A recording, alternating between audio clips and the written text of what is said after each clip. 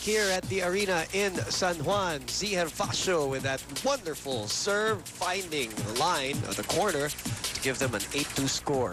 Just to go back to Anne's point, no, mga sinabi natin na Coach Roger, of course, nasabi mo, planned naman yung nangyari dahil nga doon sa Garcia na nangyaring 2 Fridays ago that included, fortunately, Coach Roger did not show up because he was healing from all of the injuries, and dun sa laro na yun, may mga pagkakataon na nakikita mo yung Ateneo crumbling. Yes. And that's why I asked the question about, yeah, you have a capable assistant coach, and nandun din si Charo Soriano, who obviously knows these girls very, very well. But Coach Roger at the helm have made a little bit of a difference in terms of calming them down or maybe changing things up. You know, the head coach, and you know, with not to take away anything from the coaching staff, yes, but it's different. The confidence, the feeling of the players when they know that the coaching staff is complete. It's really different. And you know, during those crucial moments, yung head coach can actually take those risky calls or risky changes. Correct. And alam mo yun, posibleng paiba ng laro. Again, you know, no disrespect to all the assistant coaches out there as Guy Nepomuceno attacks from the back line. The point is, sabi ko nga, a head coach for a reason. Diba? There's a head coach for a reason.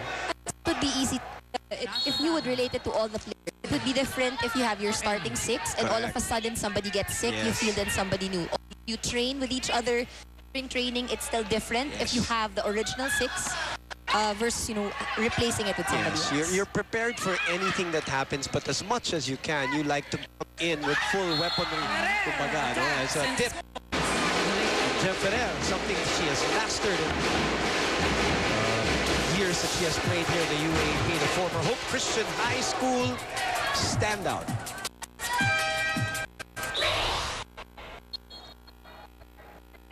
Phil Kainglet now.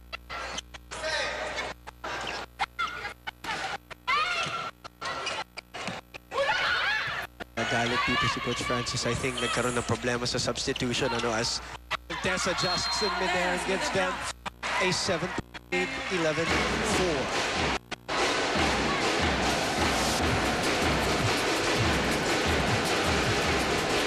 Look at that.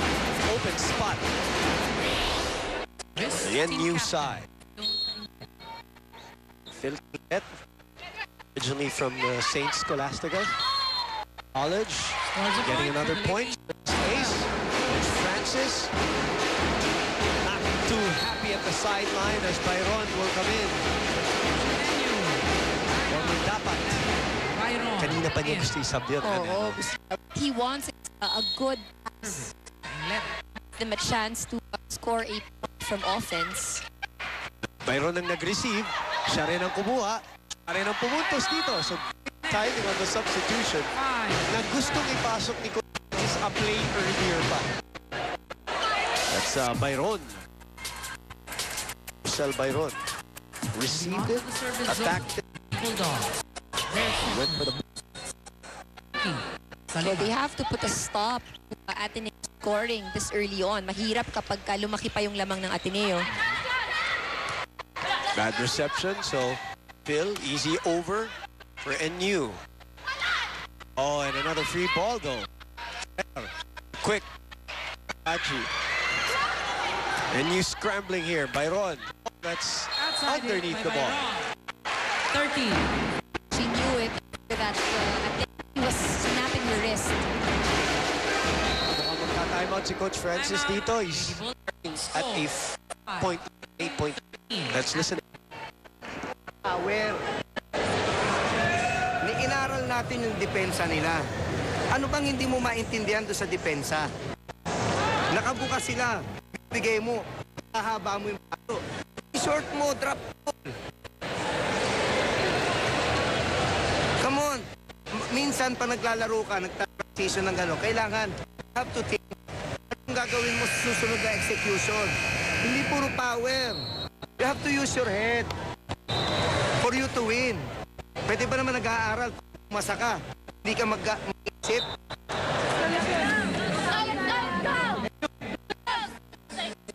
Versus UE.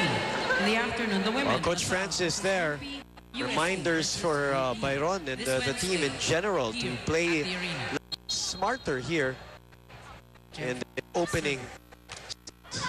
As you saw the president of Ateneo, Jet Villarin, sorry.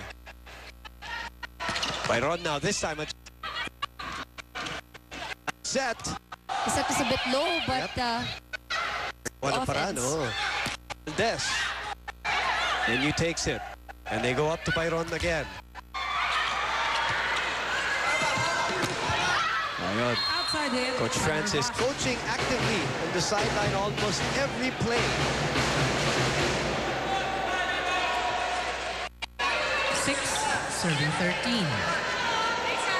So it's 6, serving 13. When this batch of rookies for Ateneo came in, talagang matunog na pangalan talaga at unang pinuntahan talaga si Z Hervasio. She was the one. I mean, Jem Ferrero obviously was there. Playing led. Phil was there, but Very insistent, wala pang power. Gretchen Ho was a crowd favorite and she would give you now and then quick points. But the go-to girl was Z Hervasio, as we see a rotation error here. So a point will be given to Ateneo to add to the woes of the Lady Bulldogs here. and Coach Francis still remains at the sideline. 15, serving 6. Ayan, Di nagkakagulo. umupo. Gulo si Service number 7, Ateneo. A. Nakachi. Nagkakagulo. National University, dun sa kanilang rotation. They're confused right now. See?